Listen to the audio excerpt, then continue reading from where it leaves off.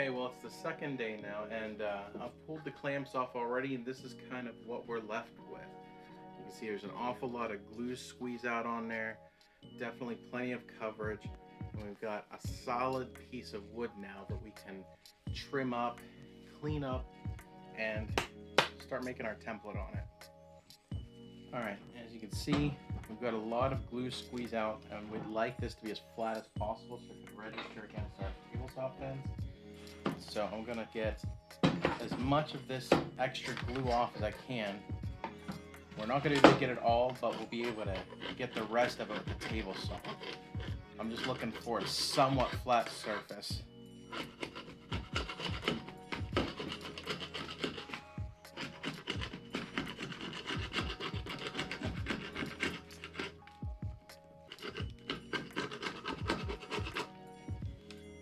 Typically I would use the table saw for this kind of cut, but we're running into a problem. The table saw blade is only extendable up this far, and we're not getting to the edge of my wood. That's usually not a problem. I could easily go through one direction, flip it over, and finish the other cut. But this is a bandsaw box, so we may as well just use the bandsaw for this. And we'll be able to do this cut a lot more safely on here. You won't get as straight of a cut on the bandsaw, and you'll have to clean up your cuts. But we're gonna have to do a lot of sanding on this box anyway, so it's not really gonna matter in the end, and this is a lot safer. You can see right there, we're now at the point where we can get this right under here with no problems. There's just a small amount of gap. Now I want to get all of this extra here cut off. We don't want this piece on here. We're gonna try to square this all up.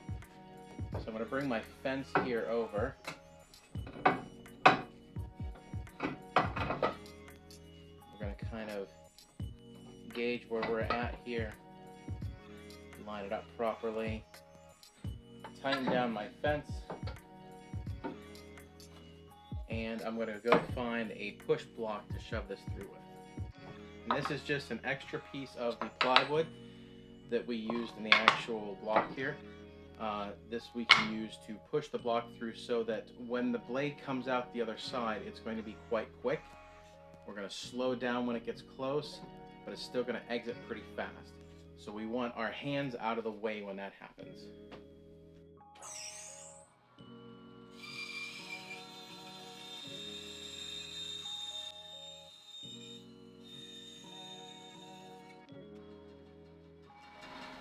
So one benefit of the bandsaw is you do not have to use fence with it. You can freehand with the bandsaw. So I'm going to go ahead and chop this section off here. It's worth mentioning, when you're pushing through, you don't want your hands to be in front of the blade. So I'm going to be pushing equally on both sides of the blade, but I'm not going to be pushing both hands or either hand into the blade.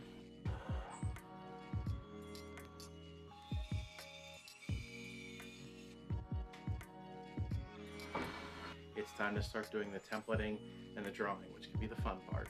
Okay, what we're gonna do here is we're going to make a nice area that we can use to decide what our box is gonna look like.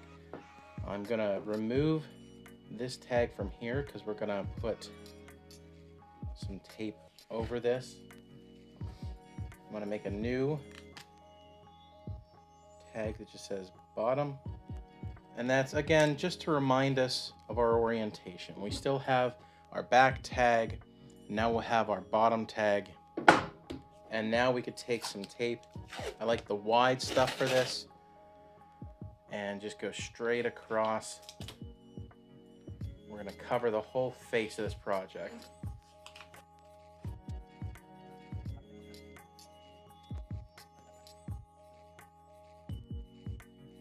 Now that we have that, we're going to get a piece of paper, and I like to use this spray glue. This is just Scotch Super 77. I don't want to spray it on top of my table saw, so I'm going to take my blocks of wood over to the floor, just cover this with light dusting of this Super 77 glue real quick. Okay, and just like that, I have a nice covering of that glue on there. going to go ahead and put this paper across like so. I'm going to need to grab a second piece.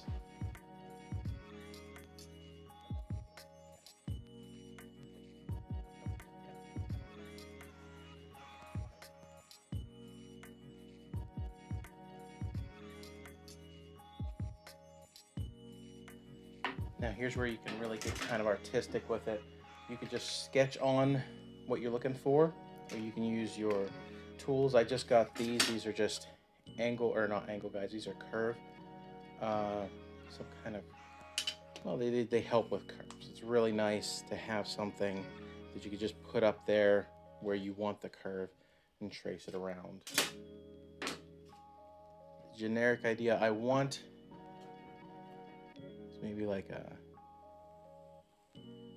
organic, almost a leaf shape kind of thing.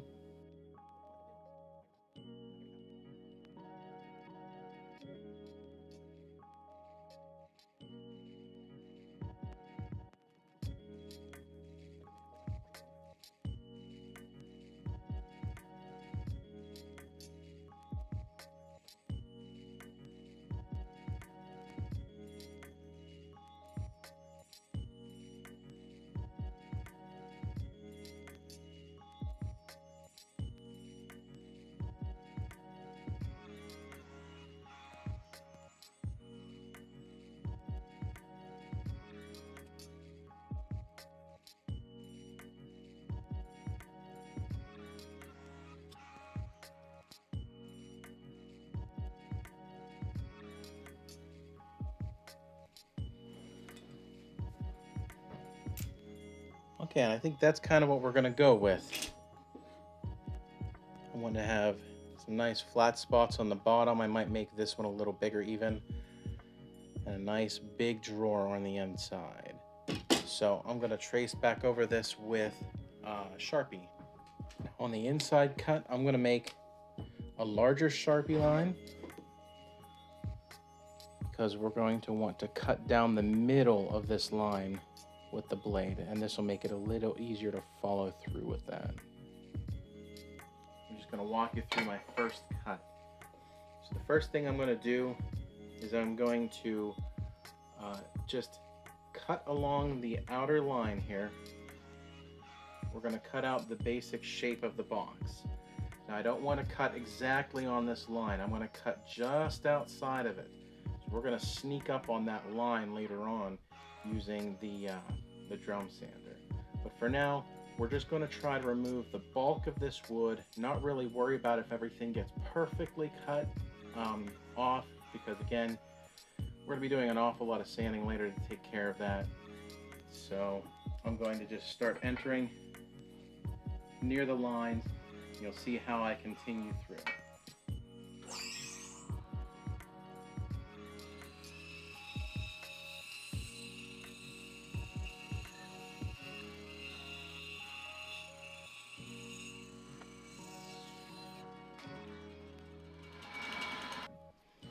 Now you can see we've cut our first chunk out of here, and that's gone, and I've left just a tiny bit around the edge that we're going to be hitting with the sander later. I'm going to go ahead and just finish the rest of this. Just keep an eye on my hand placement. Never am I pushing into the blade where my hands could actually touch it. I'm going to be pushing past, or I'm going to be pushing around, rotating it, making sure I keep any kind of fingers away from the blade. All right, here we go.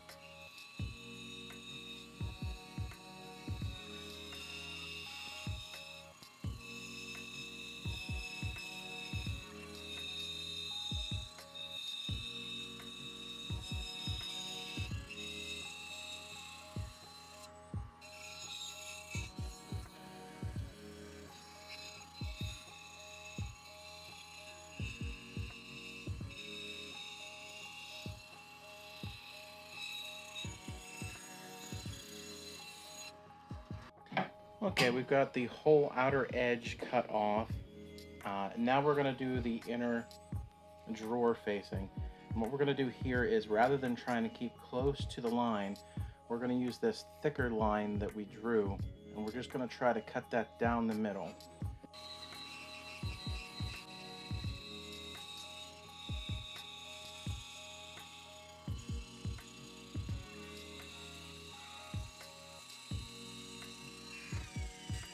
Okay, the blade's stopped now, so we're going to go ahead and back this out. Be careful not to be too aggressive. You could break your blade doing this. Alright. Now we're going to go down the opposite line. Lots of sawdust in the air. Okay, let's go.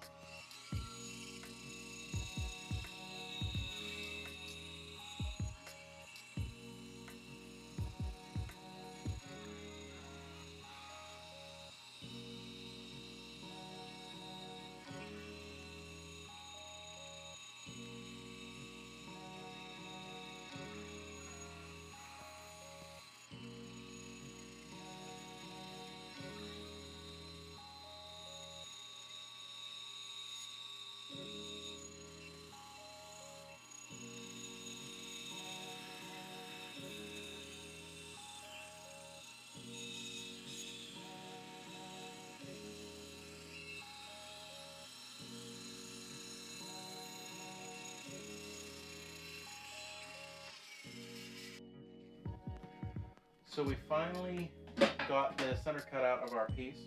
We're going to back it out slowly, just like we did on the other side. Remember, don't try this while the blade's moving. There we go. And there's our drawer. So these are going to have to be shaped a little more. But there's the general shape and idea of our bandsaw box today. I'm going to take it over to the drum sander. We'll do a little bit of shaping over there now. Now before we start using the drum sander here, I'm going to hook up my vacuum system to it. This goes to a filter up in my attic, and with a simple button press, I can get a flow of air going around the sandpaper and past the actual thing that we're sanding, and that's going to take care of a lot of the dust and get it out of the air. This means that we're not going to have to wear a respirator on this device. Whenever I use something like the palm sander, it's a lot more necessary. Another thing that we're going to have to do is clean up this bottom. It's not exactly even, and we're going to want both of these pieces to be in plane with one another. My drum sander bench grinder is just large enough to meet this width. Otherwise, I'd have to get out a different tool that a lot of people probably don't have. But we're going to go ahead with this for now. So I'm going to turn on the air and go ahead and fix the bottom.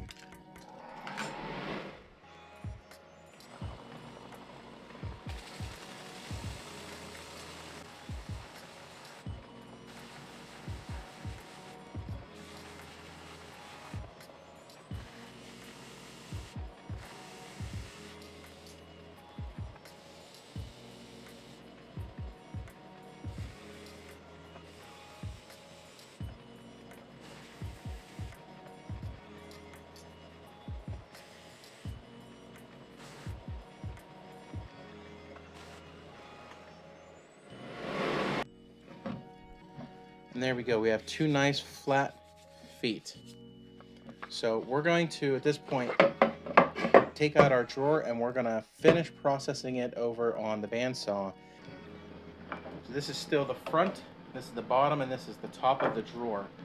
What I want to do is I want to cut off a 1/2 inch slice from the back, then I'm going to turn around and cut off a 1/2 inch slice from the front. So we're really going to be pushing straight in here. We want to keep it nice and flat against this back plate. And just take off the 1/2 inch.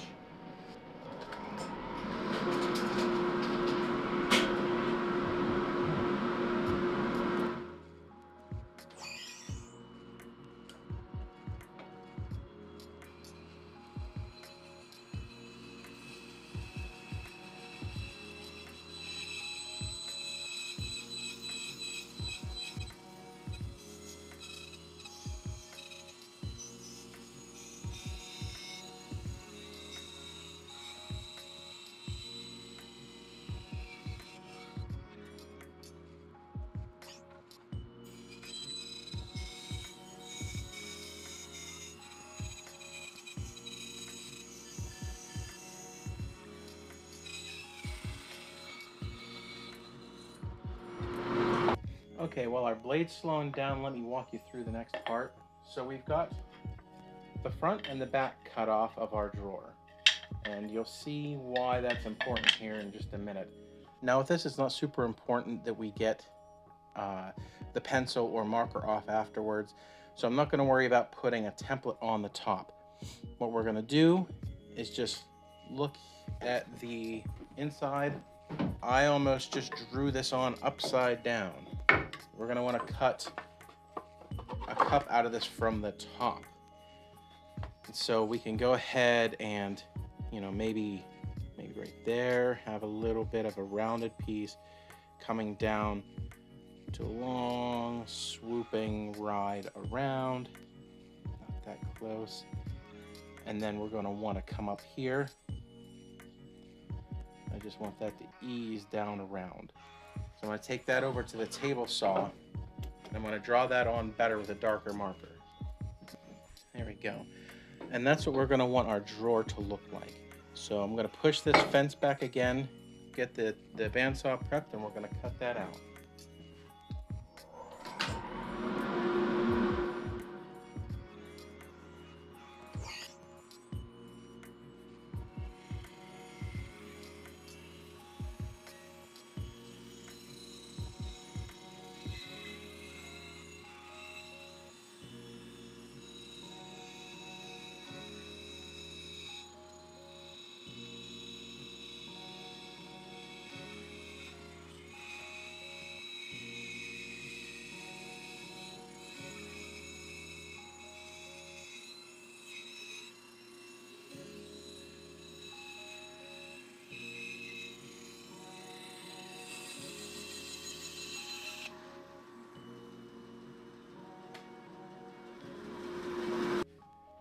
Go.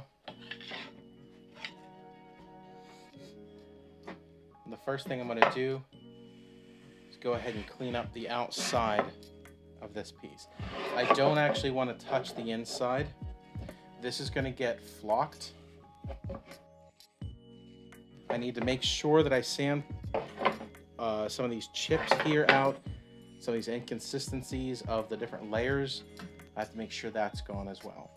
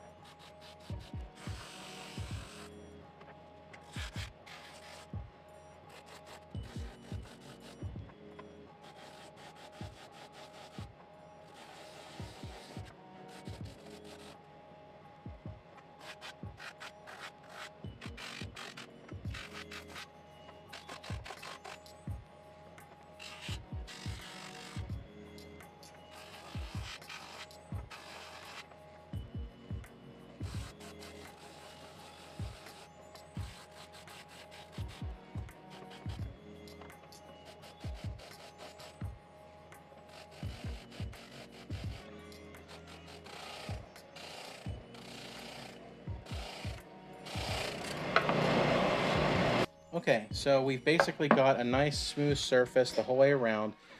Just keep kind of dragging your hand along as you're making adjustments. You can see where there's a dip and where there's not a dip. There's still a little piece here that's a little high, but it's completely unnoticeable by the human eye. I think I'm good there. Make sure all of my layers are nice and flat with one another. Looks like I have a little part there that I'm going to spend a few more seconds. You can get that out of there. And then at that point, we will be ready for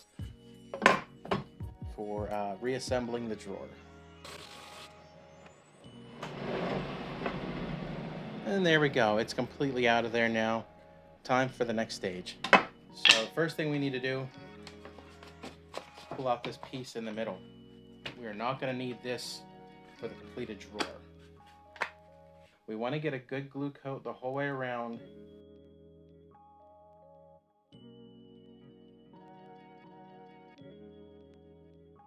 And I'm just going to use my finger to spread this glue out. Now it's okay if we get glue on the bottom, that's going to get sanded off. It's also okay if we get glue on the inside because that's where we're going to flock. So go ahead and lay down our front. Get it positioned on there. I don't have enough on my finger to cover the whole back. Just going to have to add a little bit more.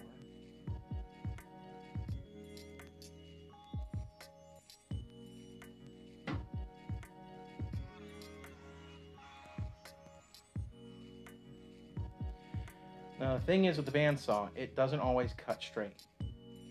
But with the front and back of the drawer, that's actually a benefit.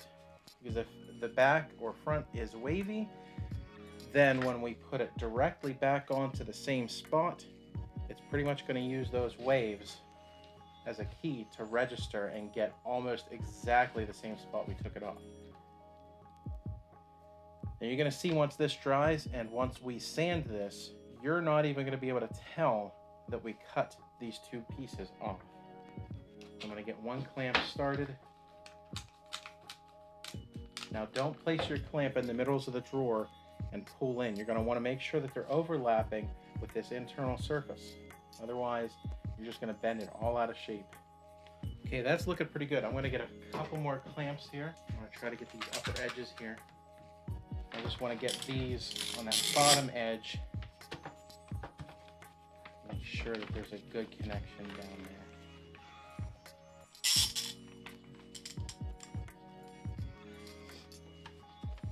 And we are going to fill this with flocking, but I want to just get off as much of this glue on the interior as I can for now. Okay, before we call it a night, I'm going to go ahead and fill the holes that I know I have, like right here and right up here. So what I do is I keep some of this around. This is just some natural colored wood extract, also known as sawdust. So I just get this right out of my random orbit sander. So I'm going to take a little bit of this out. This is probably pine. There might be oak mixed in there.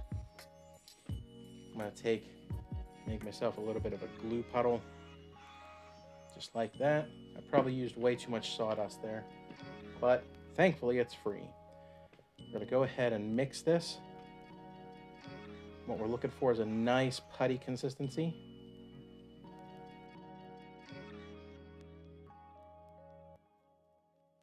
This is going to get sanded down flat with the rest of it. And the nice thing about making putty like this is stainable and it'll match the species of wood as long as you're using the same species of wood for the sawdust.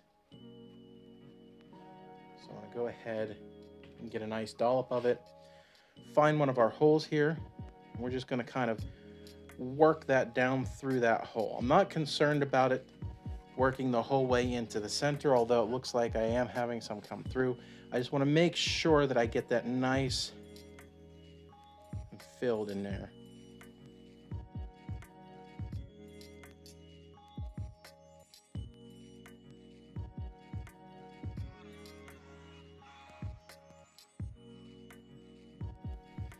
My wood filler has made it the whole way inside, and that's perfect. That means it's going the whole way through there, and we've gotten the whole thing filled with our makeshift putty. So I want to go ahead and let this dry along with this piece, and then later tonight or tomorrow we'll come back and we'll be ready to sand down a little bit more, shape the internal box, and then we'll start doing some other pieces of it.